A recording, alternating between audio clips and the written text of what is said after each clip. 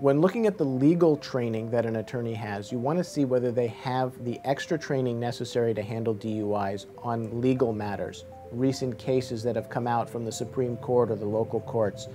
what legal rules are controlling how the case works its way through the system, what possible motions there are to get the case dismissed, and what you can do to keep certain evidence out or get certain evidence in for your particular case. You want somebody who has the scientific training that has gone on to further education and training, such as university medical and forensic